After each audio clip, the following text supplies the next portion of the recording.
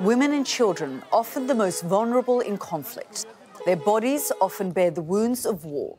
We've now heard the allegations of sexual violence in Israel and Gaza. I was there for 51 days. There wasn't a minute that we didn't go through something, abuse in all forms.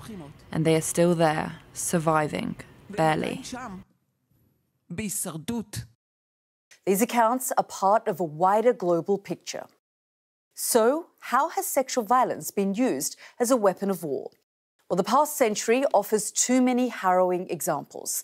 The systematic rape of women in Bosnia. An estimated 200,000 women raped during Bangladeshi independence in 1971.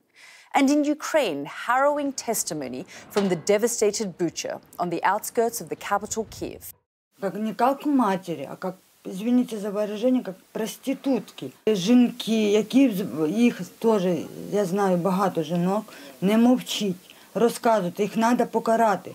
In Ethiopia, a conflict flared 3 years ago. One hospital treated 200 victims of sexual violence in 2022. Peace has held in Tigray, but the trauma experienced by women and children there may never heal.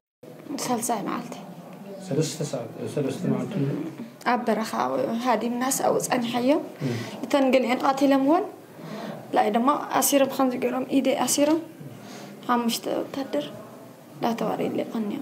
Sexual abuse is often used as a deliberate military strategy.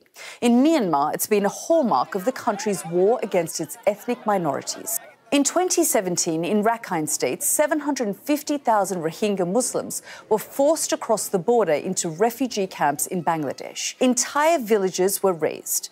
Tens of thousands were killed and women and children were raped. Senior military commanders, some now in government, have been found to be complicit. As a United Nations team in Israel examines reports of sexual violence during October the 7th, there are now calls for an international strategy to protect the most vulnerable.